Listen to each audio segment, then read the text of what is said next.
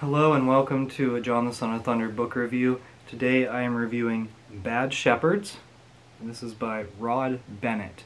Now, Rod Bennett just so happened to write the book Four Witnesses, which is an early church father apologetics book. The Four Witnesses it's basically a biography of four early church fathers, and it's a very interesting book. That one. And so this book, Bad Shepherds, it's another historically researched book. Now, whenever I read this book, I thought it would be exclusive to bad popes, but Bad Shepherds just means popes and bishops. So it deals a lot with bad popes, but also just bad bishops in general. The Arian crisis takes up a significant part of this book. It's not the majority of it, but it deals a lot with the Arian crisis, and you can kind of see some of the details behind that. Now, this book itself is kind of short. It's less than 150 pages, so it doesn't detail all of the history of corruption in the church. Of course, it couldn't.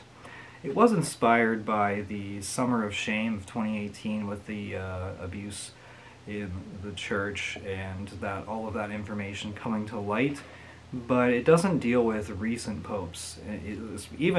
Especially within the last 100 years, it deals with nothing within the past like 100 or 200 years actually.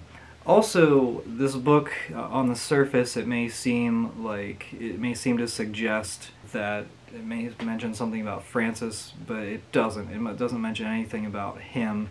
It doesn't really say anything about the current situation and what we need to do in the current situation. Really, what it profiles is that the church has overcome bad popes and bad bishops, and we can do it again.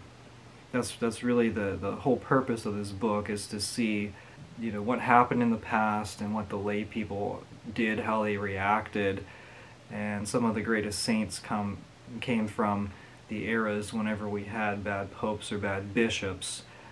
The Arian crisis in particular, you could see how bad things were at that point, and maybe how we could even compare it to where we're at today. This book, it's not an all-inclusive book. One thing I will say is that there were popes who had girlfriends, popes who had boyfriends, popes who had children.